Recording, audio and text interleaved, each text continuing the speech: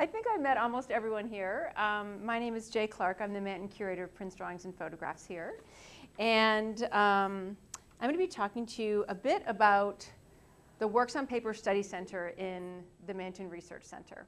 And does anyone here like tiny minutia details? You're going to hear about some of that stuff. It's my favorite. See, print curators are known, supposedly prints, drawings, and photography, but print curators are known to be like obsessive about detail. So I thought part of what we'll talk about is how you go from a completely raw space to one, you have a brand new study center. You can do anything with it, with the room, with the vault, with the galleries, and where do you start from and where do you go and how do you work with the architects. And when Merritt first asked me to do this, I thought, oh, well, is it really going to be interesting to people? And then when I started going through all the files of 6 years of correspondence with Annabelle Seldorf's office about this, I thought, there's some interesting things here, so hopefully. But it's a nice intimate group. If you have questions, feel free to jump right in. This is very casual. So we'll start by looking at the study room and all the details that will be in the room. And then we're going to go on at the end to look at some of the forthcoming exhibitions, our first 3 exhibitions in the Works on Paper Study Center. So a little bit of a preview. And for those of you like Jock, I know, who have waited for so long, it will happen, we promise. It's going to be completely spectacular, and it will be worth the wait.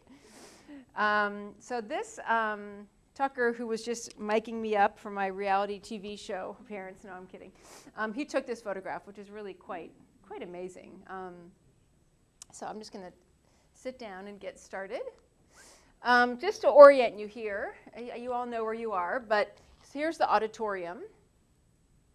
And here is, when you walk in, the main atrium of the Manton Research Center. Then you walk in here, these are the new galleries, the Works on Paper galleries. And then right across from the auditorium, what used to be the cafe will now be the study room. Wonderful space, wonderful natural light. So just to orient you what we're talking about here. So this is a rough idea of what the atrium is going to look like. It's going to be absolutely breathtaking. And as you know, the Manton Research Center is really, in some ways, the intellectual heart of the Clarke. It's where the library lives. It's where the RAP fellows are, the Research and Academic Program fellows. So we really, the reading room or the atrium is really going to have that feel to it. People can sit down on comfy couches with their laptops and be very close to the library. This gives you a sense of the study room. It looks smaller here than it actually is. And of course, some of the details will change over time. But just to give you a sense, these cabinets here, which I'm going to show you details of some other ones later, some of the art lives inside those elements here. So you have a lock and you open it up. And then back here, what used to be the kitchen in the cafe is going to be our vault, which is kind of fun. So I remember going in there, and one of the things you have to do is you have to make sure everything fits in the new vault. And of course, when you move to a new study room, you want to have at least 25% growth.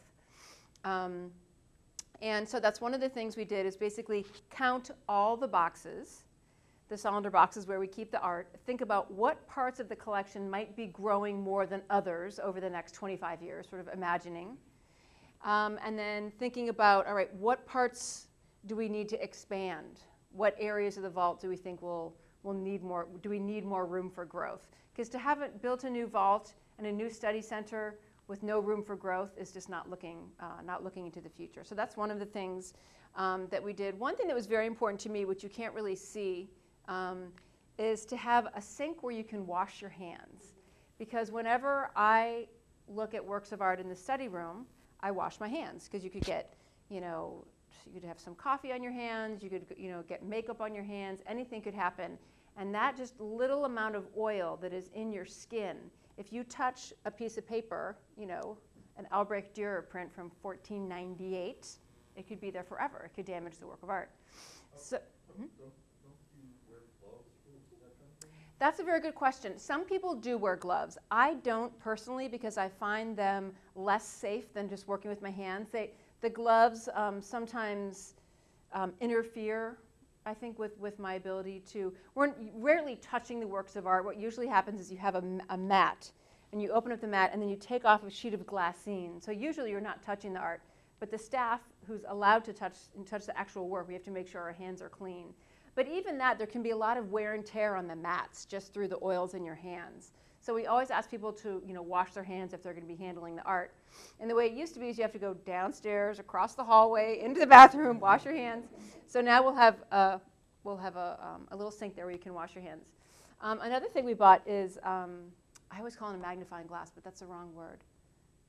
Not a stethoscope, not a horoscope, microscope, thank you.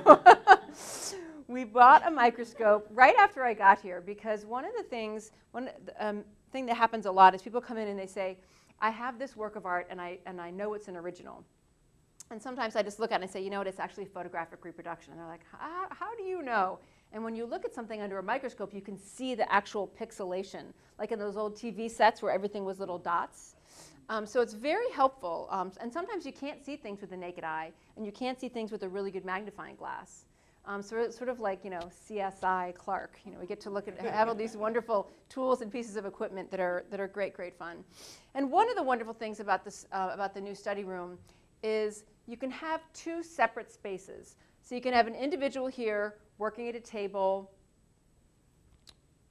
doing research, or you can have a class over here, a small group of people, or you can, sort of take over the whole room. So there's different functions. This is the wonderful natural light, and just 15 minutes ago, I was with my colleagues picking the color of the shades that will go on that window. So all these exciting details. You may think, if you look at those shades right now, we basically picked the same because we want them to be slightly opaque so you can see through, I'm sorry, not completely opaque, slightly transparent so you can see through them, but you don't notice them as a color, not an element in the room.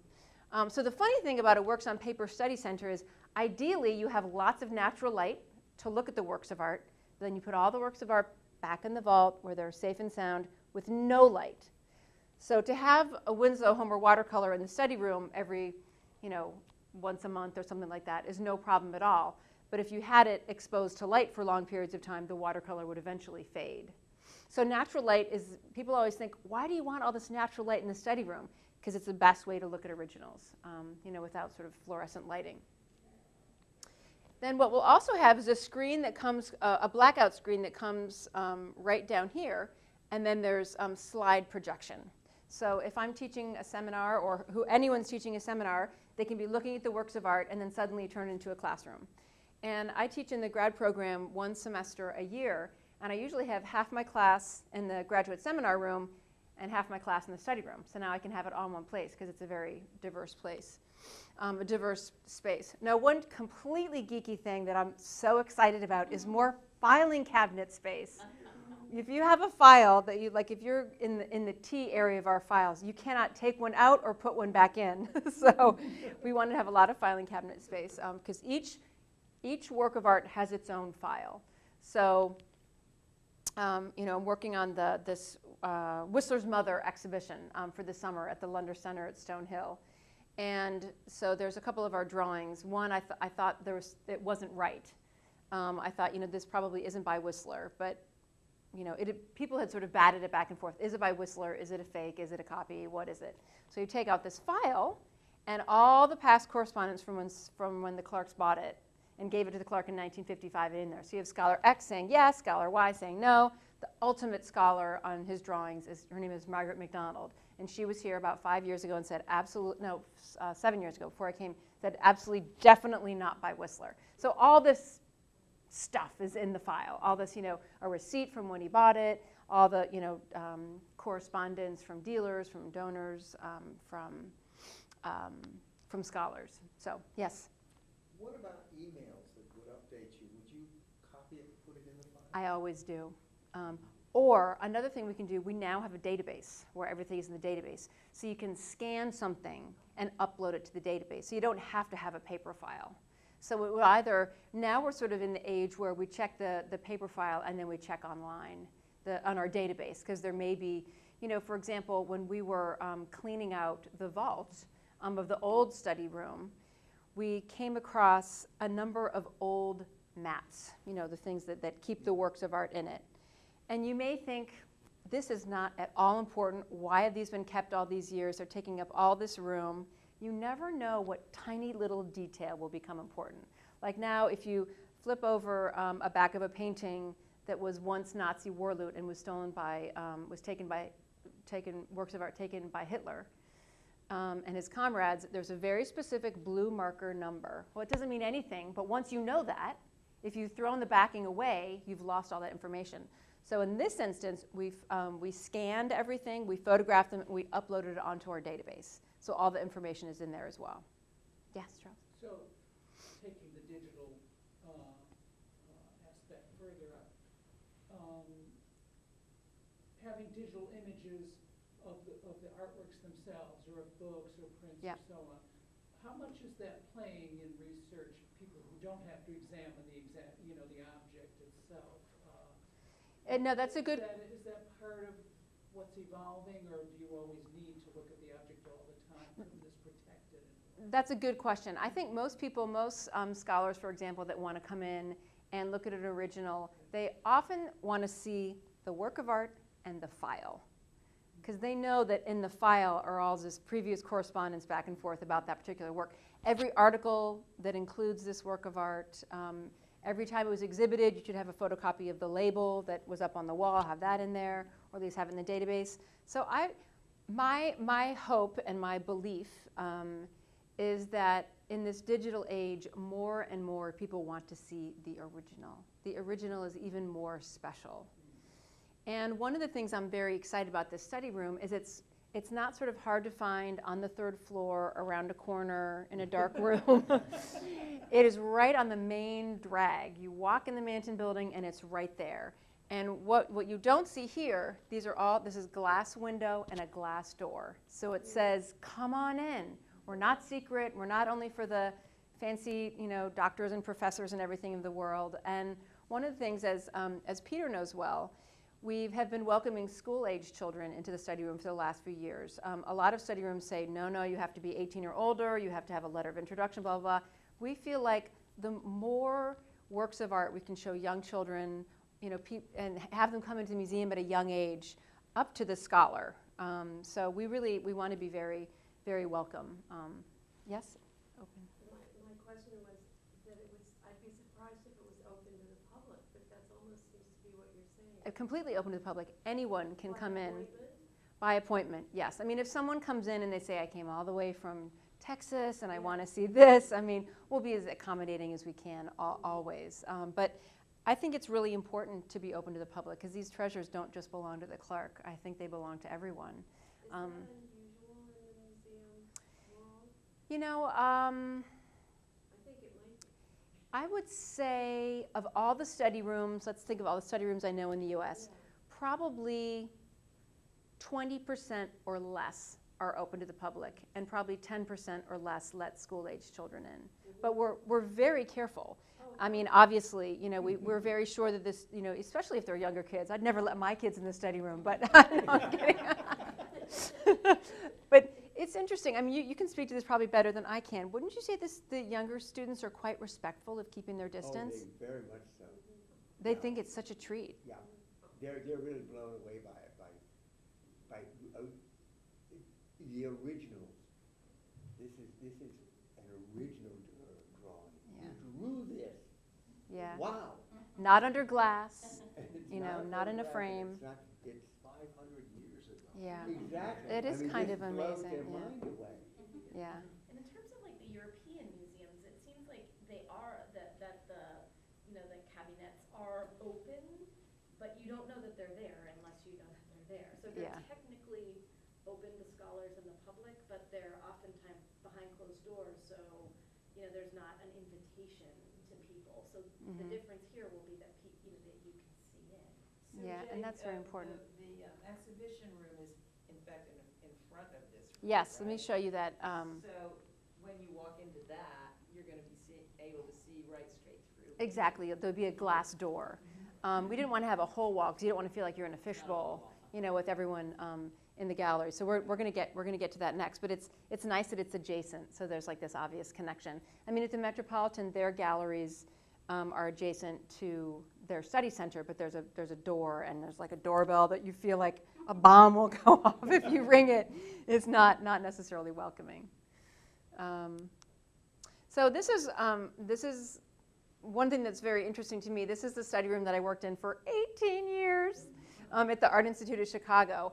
And when I came here to start this job, we had just finished renovating our study room and galleries. So that was very, very helpful for me in saying, all right, before we move, we've got to assess all our cylinder boxes. We have to remeasure everything. I mean, I'd just done it over a period of about 5 years. So one of the things I was very interested in, are these ledges that you, and I'll show you some details later. So you can just put the works of art on the ledges, and we're going to have ledges all around the room. They're not moving, because right now the easels we have can move back and forth, but these will be stable and stationary and much more attractive, I think, as well. And I'm going to give you a little bit of a quiz. Well, no, I'll get to that in a minute. Another thing we don't have are standalone easels, which you can see here. There's a work of art on an easel. And what you can do in that sense is you can have a box with, a box of Rembrandts, let's say, and you can take one out, put it on an easel, and just look at it, or do a drawing of it. So that's another thing we're having made by a gentleman whose name is Jose Bracco. He works at Yale. And all of these things, it's like I write my colleagues, who makes the best easels? Well, Jose Bracco at Yale, of course. I mean, everything is very specialized. So he's making these custom made for us. And this all is part of going into the budget, all the things that you really need to think about ahead of time. Now, there are, this is my one of my interesting pet peeves, but I think it makes a big difference. So here you have this beautiful new study room that we're going to have. And you have, this is a custom made cart here, which matches completely. It matches the wood here. It matches the sort of white sort of formica there. And then that was my office for many years. And then when we had too much art and we filled up this cart, then we started using these ugly Rubbermaid carts. And I was thinking Tato Ando or Annabelle Sutter creating this beautiful space, and there's brown Rubbermaid carts, So one of the things I've been working on, you'd have no idea how long it takes to design an art cart that is both physically attractive and is not so heavy that you can't move it. Because this looked very pretty, but it was so heavy, we said, oh, forget it, we're going to use the Rubbermaids. So that's another one of the things we've been thinking about, down to some very, very detailed things. Another thing, when you open up a cabinet in your kitchen, you have a pull, you have all these different ways one of the things we realized we were thinking about the millwork is you need to have a little slit here so you can, after you open it, this is it closed and locked, you have something to be able to pull it open. This is an example of the ledge here. Another thing that we didn't have at the Clarke, most of our pastel storage is on, they're basically in racks that don't move.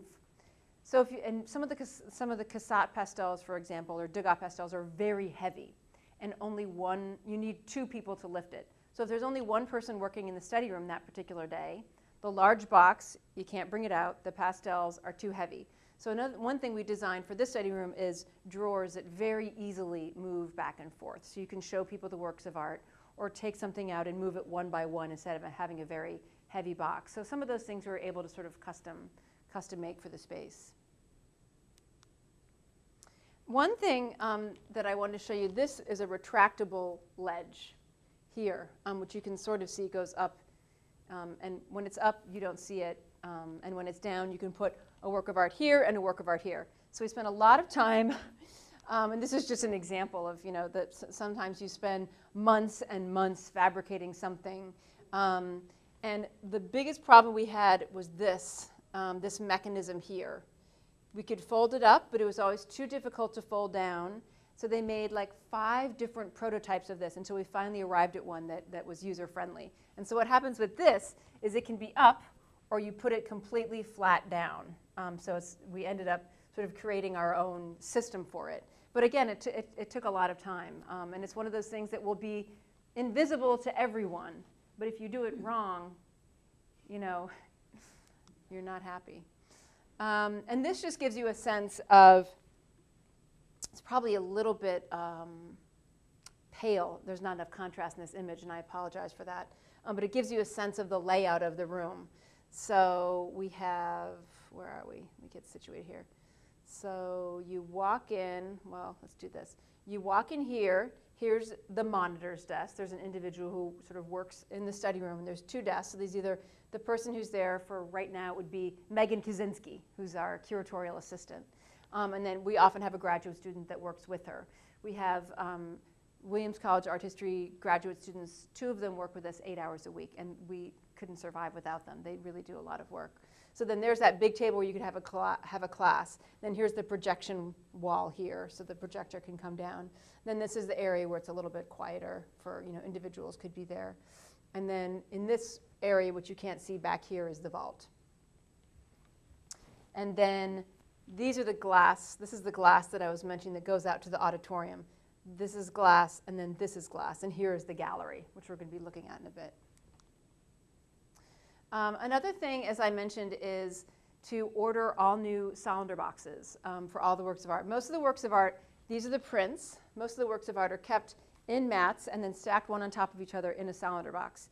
Now, it may seem like, well, what's the big deal? These Solander boxes are all made, custom made in 2 places, London and New Jersey. And they're called Solander boxes because some man named Solander invented them to carry specimens back and forth from his various expeditions overseas in the Caribbean and Africa. And there's no dust can get in there. They're completely archival. But it's hard to argue for buying new Solander boxes. It's one of those things that's like completely unglamorous. But if you have a Solander box that's falling apart, it's not good for the works of art. So what we tried to do is, with the renovation, make sure that we're moving with everything in tip-top shape. New Solander boxes, everything looks really great. And what we usually have here in this little shield here is we have a little piece of paper that says, what is in that box, 16th century German, 19th century French, etc. So this is how everything is kept in the vault for the most part. Yes? Mats for the Clarke, is that a full-time position here? I or- wish it was. It is not. What we do is we have 2 preparators, but their work is mostly spent, moving the art, mounting exhibitions, taking them down. So there's a contractor, his name is Frank Gregory, and when we need to, like for example, the machine age modernism, he matted and framed all of those works. So we usually, there's an outside person that does it. And the reason for that is because you need special training to hinge a work of art. So let's say this is a Dürer drawing. It's basically, there's 2 pieces of paper, acid-free paper, on which it is hinged at the top. And then usually have a mat over it, and then it's framed or not framed. But you have to have special training in conservation to be able to do that, which Frank has. He comes in, so for the Van Gogh exhibition, which is going to have drawings in it from our collection, and the Whistler's Mother, a lot of these works have not been matted or framed in a very attractive way. So we often use exhibitions as an opportunity to really upgrade the housing for that particular work of art. And Frank's the person that does that. I haven't figured out where in the complex the guts of maintenance and preparatory stuff is located.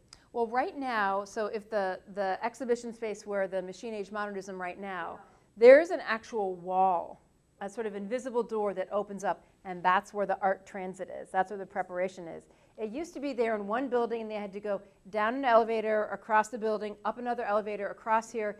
Now they open a door and push a cart through. It's like heaven. They're so happy. And of course, when you're planning a new building, that's what you can plan, to how to move the art around. Yes? Is it customary to remat or reframe works on paper for different exhibitions? That's something that I don't believe was really done very often before I came here, but I think it makes a really big difference. And so now I try to put it into every budget of most exhibitions, because if you have, let's say you have a beautiful Gauguin, a brown sort of dark tone Gauguin print, and you frame it with a bright white mat, you see the mat. And I think if you put it in like a brown tone mat, then you're drawn to the art, not to the mat. So I think housing is very important, and frankly, it's really not that costly.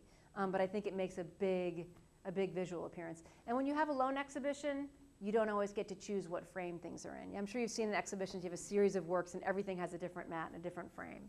So we've been trying to do that more lately. It doesn't stress the artworks No, too much. no. And we also use the opportunity of an exhibition to conserve a work of art. Let's say it hasn't been on view in a while and you see some condition problem. Then that's the kind of thing we want to do before an exhibition, so to always put our best foot forward. So for the Van Gogh and the Whistler exhibition, we'll be sending some works of art up to the conservation lab to.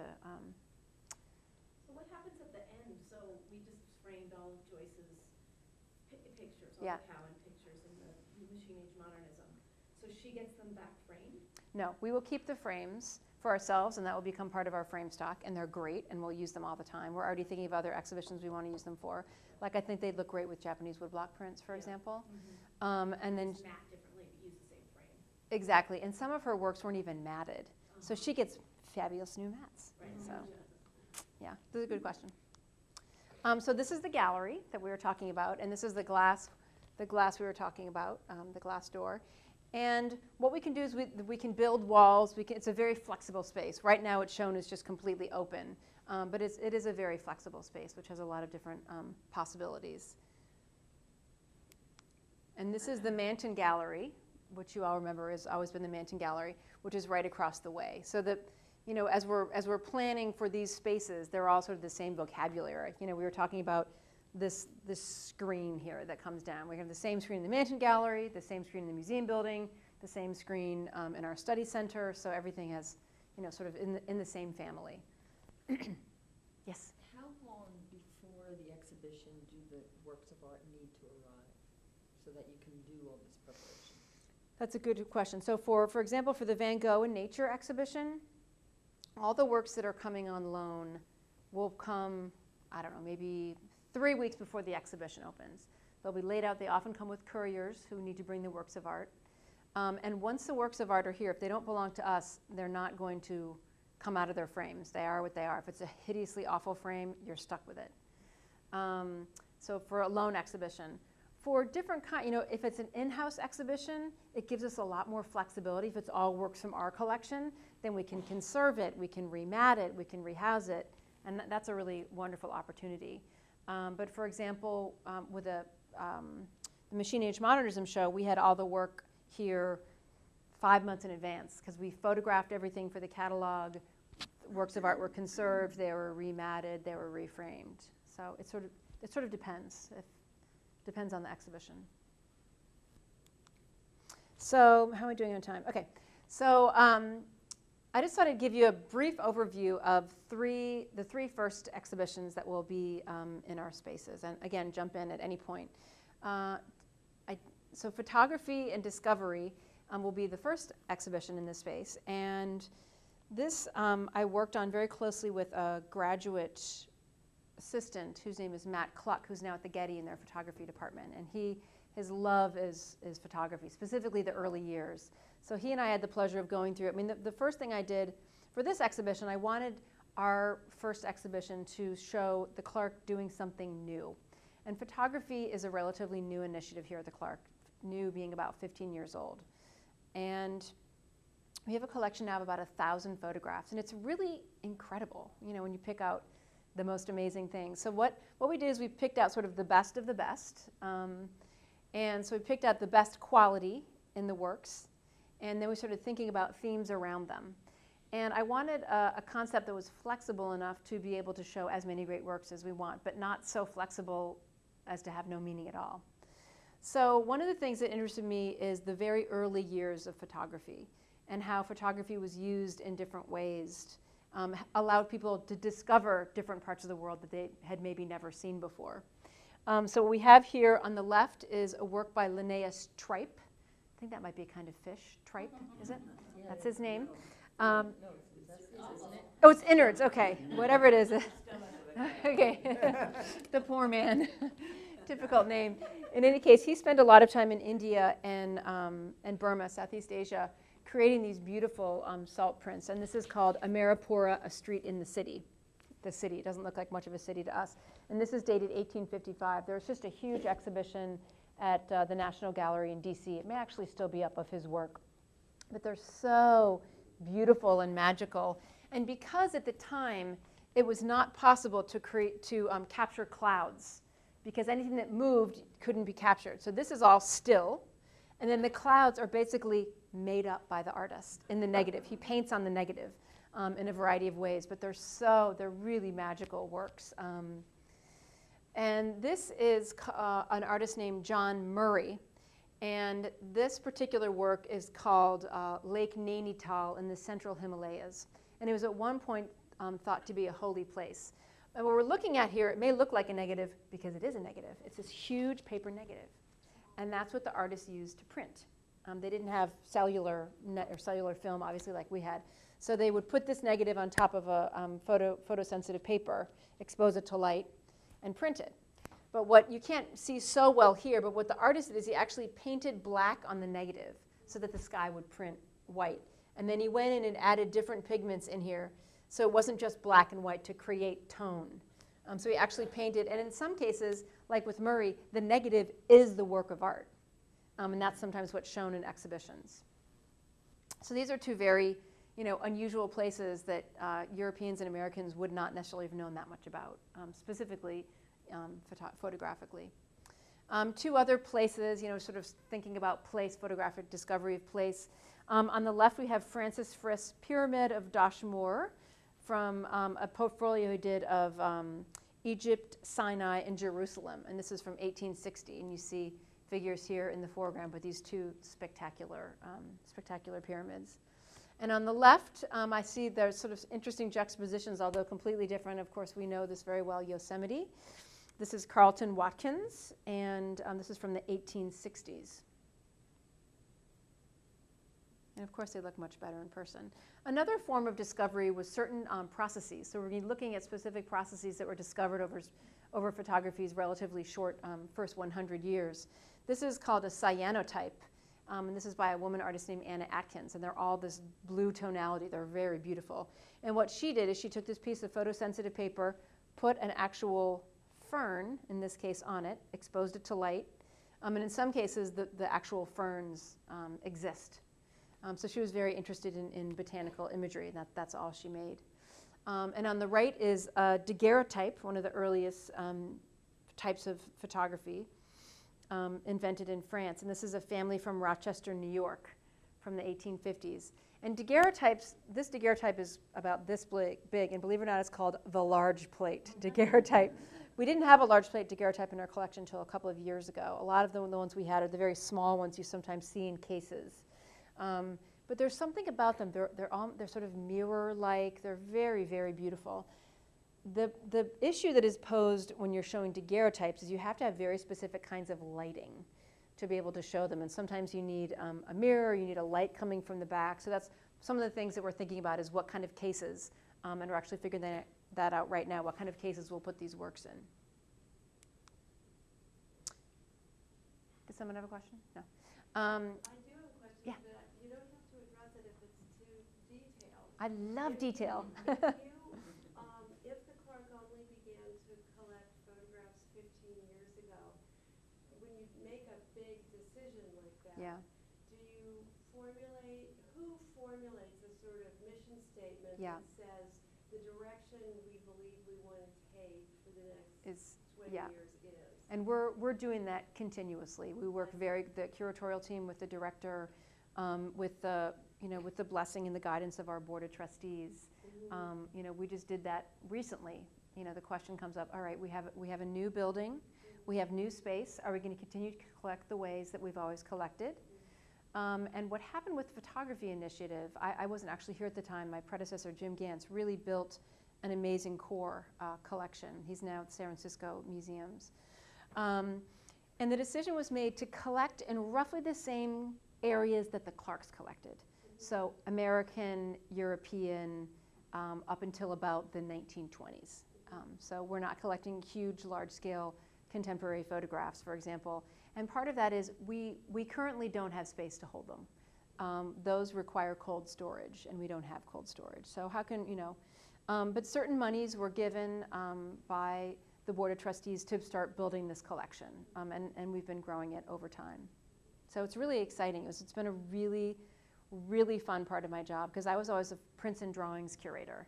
And this is part of my job that it's been such a great opportunity for me to learn and grow just personally working with photography.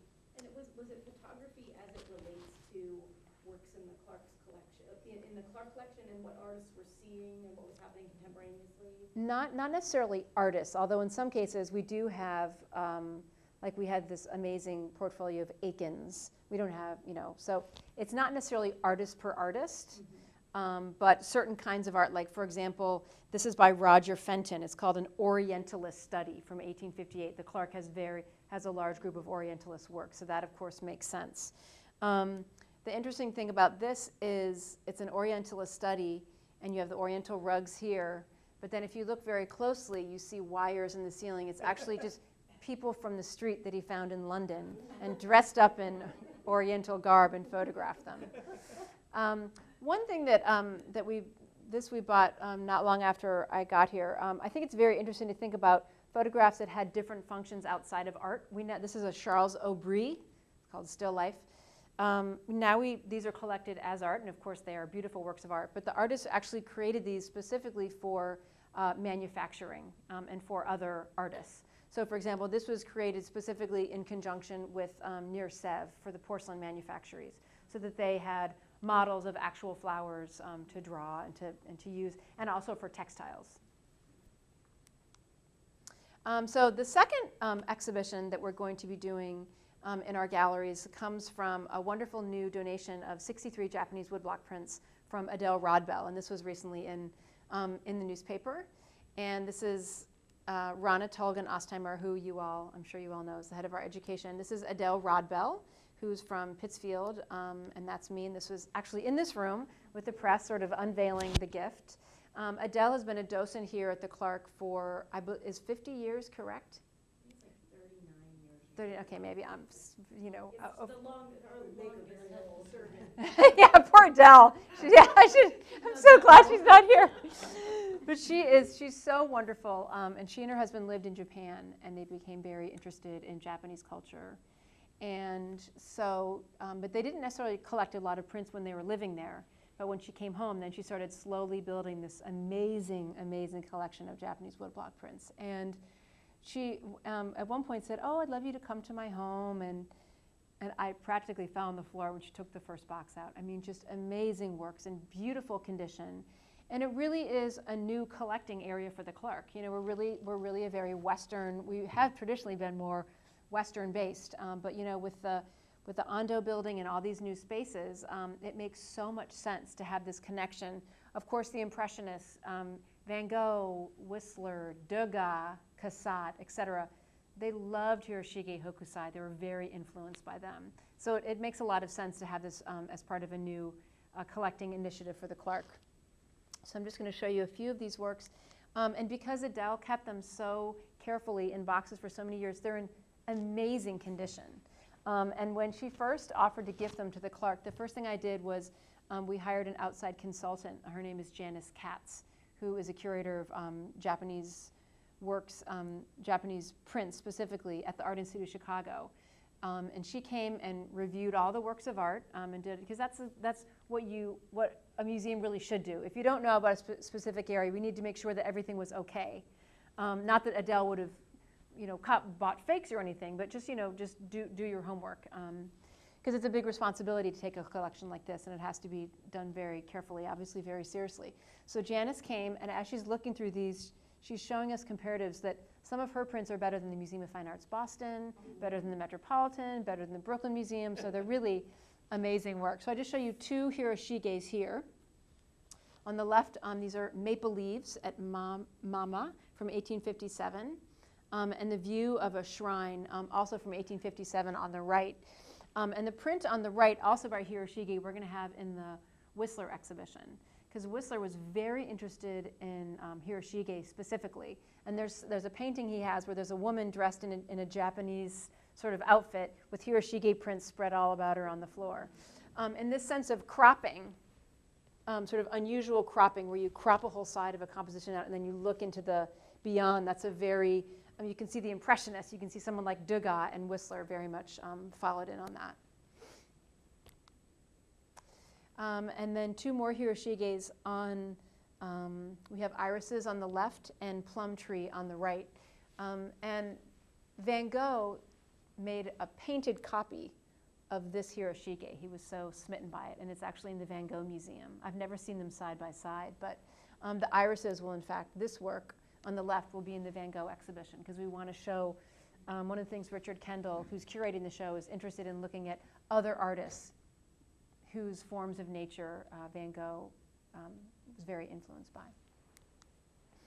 And now these artists may be less familiar to some of you, but this is also part of the Rodbell collection, which really spans 100 years of printmaking. So we have the Hiroshige Hokusai, and then there's also an artist, I love this particular work on the left by an artist named Hasui. It's an image of a temple from 1925. And one of the stories that this, that this group of Japanese prints can tell in the first 100 years is, we have the influence of the Japanese prints, influencing the French Impressionists, but then the influence comes back the other way. You can certainly see it in this work on the left by Hiroshi, and this is Fujiyama from Gotemba from 1929. So you see the sort of influence, the sort of cross-pollination of influence east and west. And this is, we had a number of works from this artist whose name is Saito, and this is an image of Kyoto from 1955. And maybe you can't see it in this print so well, but there's something very Ando about a lot of these later works, specifically Saito, who's very interested in architecture and very pared down aesthetic spaces, which very much resonates with what we have here. Okay, I'm going to close up in 5 minutes, so I have some time for Q&A. I always think I don't have enough to say, and then I run out of time. So one of the other forthcoming exhibitions you may have heard about and actually seen already, it's an exhibition we did with the Frick Collection in New York. During the period where our collection was closed for renovation, myself and Colin Bailey, who was the former chief curator there, and Susan Galassi, who's another curator at the Frick, organized this exhibition specifically from the Clarke's collection called The Impressionist Line from Degas to Toulouse-Lautrec. So prints and drawings from our collection was on view in New York. This is the catalog from it. And it just shows, I'm just showing you a couple of works. But, excuse me? Things you know, I know. This is a wonderful Degas. We've got this amazing Degas collection here at the Clarke. I have to tell you a quick funny story about this. When I came for my interview, so I may have told you this before, my first interview, it was with Michael Conforti and Richard Rand, and they put all our Degas drawings in one very special print now in the study room. And Michael's question was, if you could only keep one of these, which one would you keep? And I've chose the one on the left because I think it's so rare and so unusual. It's from this early Roman period. And of course, I was immediately told I was wrong, that this one was the right one. And so then I basically argued and convinced them why this one was, I don't know who's right. I mean, fortunately, we don't have to do that. So we get to live with all of them. But it was kind of a funny quiz and actually a lot of fun. And then this work on the left is a very beautiful, tender drawing of a young girl, again, very early in Degas' career. Which one did Richard want? He said the ballerina monotype, because that's what Degas is best known for. I said, well, that may be his most popular work, but this is the most amazing drawing. I still think I'm right. Anyway, there's really no right or wrong answer, but I'll pretend I care. Okay, so here's a wonderful color woodcut by Gauguin, and this is called Mana tu Papau, which translates to spirits of the dead watching over me, or watched by the spirits of the dead, depending how you translate it. And here he has the Tahitian. This is when Gauguin goes to Tahiti. You have Mana tu Papau here in Tahitian. And then here, it's hard to see, but there's some sort of spirits, ghost-like figures watching over her as she sleeps. And some people think it's a kind of a nightmare. So this is just a brief selection of works that will be in the exhibition. 2 amazingly rare Toulouse-Lautrec prints. I mean, here you see a dance at the Moulin Rouge on the left. There's a gorgeous, gorgeous color lithograph. And one thing that's not very well known is actually 2 women dancing together, not 2 men. And on the left, the seated clowness, again, a figure from the Moulin Rouge. And she was a very colorful character, as you can imagine, in the area of Montmartre, where the Moulin Rouge was. This is from a portfolio of prints that Toulouse-Lautrec did called Elle, which basically translates to the women or her, in 1896, and it was all images of the lives of a prostitute, which you can imagine then was very, very scandalous. But he spent a lot of time in brothels, and he was friends with a lot of these women, and he portrayed them very tenderly. Her very aggressively, this very aggressive spread leg pose must have been quite shocking. But I mean, they're the most amazing colored lithographs. It's just astounding. And some lesser known works from our collection. On the right is a beautiful charcoal drawing by an artist named Bonvin from 1861, it was a portrait of his wife who's knitting. But he was a very important artist during the Realist period. And Lermite on the right, these are men taking a break at a wine press, who's just a fantastic artist. And it was interesting because when we were choosing the exhibition, Colin Bailey and Susan Galassi kept saying, we just want the big names, And I said, you've got to have some surprises. You've got to have some people say, I've never heard of that artist. What an amazing drawing. And actually, Lermite, the artist on the left, was very, very important to Van Gogh. He'd copied a lot of his works as well, very well regarded in his time. And the last two works that could not travel to the Frick because they're pastels and they're actually very, very delicate. On the left is Mary Laurent in a toque, which is the name of a hat, an amazing pastel by Manet from 1882. And this is from a group of pastels he did called Les Parisiennes, just beautiful women of fashion who he saw and thought were quite beautiful. And at many Manet retrospectives, you often see articles about these pastels, but you never see the pastels. They're so incredibly delicate because they're not fixed, as the Degas is also not fixed. What happens with pastel, it's basically like powder that's put in chalk form and then you use it to draw. And if you think of something akin to hairspray, a fixative is something that basically fixes the pastel onto the sheet of paper. And if these works are unfixed, you can imagine the powder can just come right off. So we're very, very careful about lending them. We can transport them within the museum and have them on view, and these two are on view in our pastel gallery right now. But that's the kind of thing that we can do here at the Clarke when this exhibition is on view, but we couldn't do at the Frick. So the conservators would not fix it if it's not been fixed? That's a very good question. Of course, the temptation is there, but no, that would not happen because it's not what the artist would have intended. And it does something to the pastel itself. Mary Cassatt very rarely fixed her pastels, and it has this powdery delicacy to it that some of the fixed pastels don't. Other artists like Odilon Redon, we don't have pastels by him in the collection, but hopefully we will one day, he would fix his pastels in certain areas very, very heavily so as slightly to discolor the paper beneath it and change the color of the pastel. So some artists use fixative for different reasons, knowing that the paper would brown more over time if you put too much fixative on it. They would play with these fixatives in different ways. But sometimes in charcoal drawings, fixative is used. There's one area here in the Bonvin, which people were concerned when we bought this maybe 3 years ago. People were concerned that it was a stain, but I happen to know Bonvin always used a fixative right in the center of his image, and then there's this halo effect on the outside where it's white. So it looks like the paper is damaged, but it's actually just the way that he applied fixative. So I think those are my last two. Why not end with one of our most famous Degas? But I hope I give you just a little flavor of things to come. I can't wait. We're all very excited, and there's going to be really more of an opportunity to foreground works on paper here at the Clarke in our amazing collection. So come on back. You say your opening date really is an opening date? We are, because of the Manton, as many of you know, in the Manton building, for example, that we need to redo the skylight. Whenever you start a construction project, this happens. I'm sure you can all relate to this. This happens in your home. You start something, you open a wall, you realize, you have, whoops, something's in there we didn't think. So, we're very much hoping that this fall we will have a wonderful new study center and galleries. So, but they're working. I was there today. They're working very hard, and it's all coming together. But one of the things that is happening at the same time in the Manton building is making sure everything is up to code. So, for example, there are bathrooms that were not wheelchair accessible. Certain areas where, and of course, everything has to be up to code in a new building. So that's another thing that's being worked on.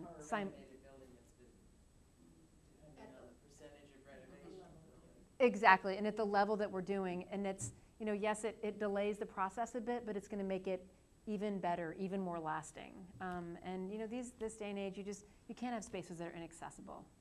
So, yes? But I'm confused, will the library be as I have known? Exactly, yes. Okay. It will be as you have known it, yeah. And then the big space where you're showing stacks up on the mezzanine? Yes. Those are libraries? Those are library books, exactly.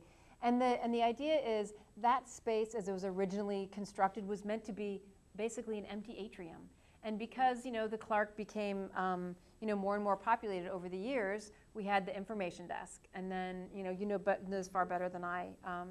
But then you had the cafe function came in. So what we're trying to do is bring that building. What Annabelle is doing is bringing that building to its original purpose and its original function, to have it as a more open space.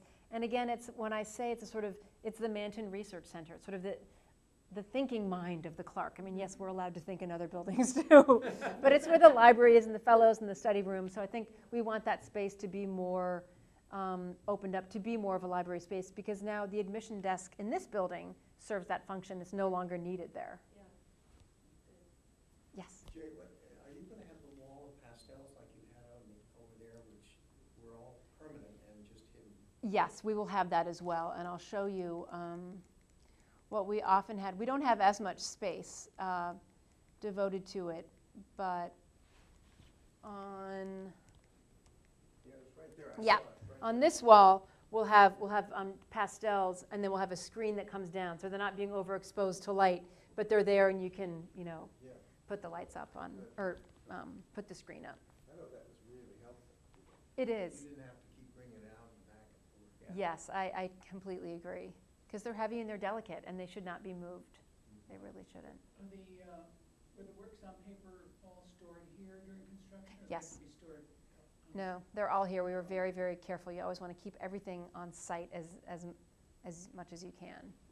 How big's the collection now? There are 1,000 photographs. It's about 7,000, 5,000 prints, and 1,000 drawings. No, I'm sorry, 2,000 prints, 4,000, and 1,000 photographs. So, and growing. And it grows every year. It does grow everywhere. You have an amazing gift like, like Adele just gave us 63 prints. We, at the end of year, we received a total, I think, of 75 gifts. So it's, the collection is definitely growing and exciting How many news. Adele's? 63 Japanese woodblock prints. And you're actively buying? We do buy, absolutely. Yeah, we just bought, this last meeting, we bought a Greuze painting, we bought 2 German Expressionist prints, we have an early 19th century Dutch, or late 19th century Dutch pastel coming in for purchase consideration. So we buy prints, drawings, and photographs. So How do you shop? because it's a tough, very responsibly. It's a huge geographic and chronological range that I'm responsible for buying. So to your point before, we have a list of this is what the collection really should have. This is what's missing, and then you have opportunities that you can't quite imagine that you can't pass up. Exactly. So I go to New York. That's where I do a lot of buying, and I try to be as strategic as I can about going to art fairs. So there's drawing fairs, there's photo fairs, and there's print fairs. And we don't. It would be irresponsible financially of me to be traveling around all the time only buying. So I try to use the fairs as effectively as I can, because they're the most important print dealers in the world, from Germany, from Spain, from New York, right at that fair. Sometimes print dealers come here and we buy directly from them. And then a couple weeks is the photo fair, so I see everything I could want in one fair. Where do they have the fairs? There are 2 fairs at the Armory. There's a fair in Paris that I don't often get to because it's in March. It's a difficult time. It's Salon du Dessin in Paris. And then there's Old Master Drawings Week, which is in New York in January. So I try to really hit those and spend 2 full days talking to the dealers, looking at everything. And is that at the Armory? That's at the Armory, both of them. Both of Yeah. them, yeah. So in 2 weeks I go to the photo fair. And it's great because you get to, you meet collectors, you meet dealers who you get to know, you get to see all your curator pals. I should say it's all hard work. So hard, so difficult. No, it's a lot of fun. And I learn a lot going to fairs too, not even what we're buying, but learning what other people are buying, or learning about artists you'd never heard of, or up and coming exhibitions, things like that. And then, I have a lot of questions now. Oh, good, that's fine. Because I'm thinking, so when you go to these fairs, are there prices? Yeah. So it's not like auction. No, there's prices, there's stated prices. Do you And get to negotiate, or isn't it that kind of thing? No, I always negotiate. I mean, if you can get a lower price, you can. I always ask for a 10 to 20% museum discount.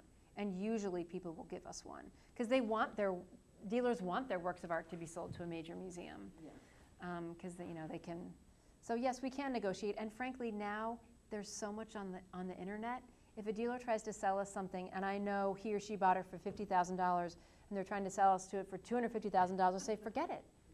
It's way too much of a markup. We know what you paid for it. Oh, but I conserved it, I did this and that. So, you have to know the market really well. And there's some dealers that just are very, very overpriced, and you only buy from them if it's something you will never, ever see again. So you have to be very strategic. We don't have all the money in the world to be buying things, and you have to do it very carefully. It's one of the hardest, it was one of the hardest parts of my job to learn. The art history I know how to write a book, I know how to do an exhibition, but buying art is a very different kind of thing. Yes? Buy it on the internet? No, because it's really important to see the work of art and to see the condition of it and to see if it's been bleached or something like that. So, and what we do here is a work of art. I'll see a work of art somewhere. It doesn't end there. I'll come back. I'll usually talk to Richard about it, our chief curator, and I'll say, I saw these 7 things. I think these 2 things should be sent. And we discuss whether, if we have the money to buy it, whether it makes sense. And then let's say those 2 things are sent. And You get them on truck. we get them on consideration, exactly. Consideration. And so the dealer will pay to send the work of art here. And then if we decide to send it back or send one back, then we have to pay for the return shipment. And so then at that point we show it to Michael, Richard, Kathy, and Michael and I usually meet and discuss it. And then if we decide to purchase it, then we do a write-up that's sent to the Board of Trustees, and the Board of Trustees ultimately accepts or rejects the possibility to purchase. So it's a very long process. And believe there are many times that things come here and they go right back out the door. There's one dealer, I saw a work of art that Richard and I always thought would be very important to have in the collection. And he said, this is so important. I know you've been looking for it for a long time. He sent me an image, and I said, I know that thing has been bleached. And he said, oh, not that I know of, not that I know of. I'm not going to say who this is. And I said, if it's bleached, we're going to send it right back. And so we have something called a black light.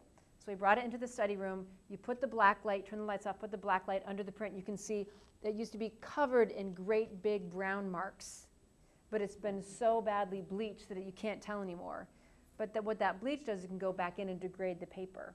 So that will be sent right back. So we do a lot of research, and every once in a while I'll ask Leslie Paisley from the Conservation Lab to come down and puzzle some things out with me, if I want a conservator's point of view. So it's a fun part of the job, but it's serious business, So do people give you, so I know people like Adele give you their collection, but do they give you money to buy too? Sometimes people do. There's some, we've become friends, I've become friends with photography collectors, Bruce and Delaney Lundberg, who are from Connecticut. And they know the Clarke, and they are happy about what we're doing. They're excited about what we're doing with photography. Or one of our trustees, David True from the True Family Foundation. Sometimes I will say, we want to buy this particular work. Maybe we don't have enough money to buy it, and they will give us an additional amount of money, or they'll give us money to buy something. That's something that's happening more and more here. At the Art Institute of Chicago, that's really pretty much how we bought. People bought things for the collection, or from endowments, endowed funds. So. Now, Mrs. Callan's collection. Yes. Is coming here. She's ultimately, right? giving many of them as gifts, not all of them, but she's going to be giving many of them as gifts. But in the meantime, that's only upon her demise. No, some of them will stay here. Oh, they will? When the show closes, they will stay here. And yay! I have to say, it made me so happy. I was in the dropping off my kids at school today, and someone came by who's quite involved. She doesn't work here at the museum, and she goes, "Love the show. Love all those women artists here at the Clarke." I was so glad. Made my day. Do you get to pick? You don't get to pick which day? I've given her my list.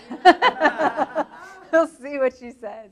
No, it's the one thing that's so great is, I've become friends with this woman, and when I go to New York, I pop by and I visit her. We spend time. You meet such wonderful people, and you know, whether it's dealers or donors or people like yourselves. It's a great job. I keep saying I shouldn't get paid for it, but I do.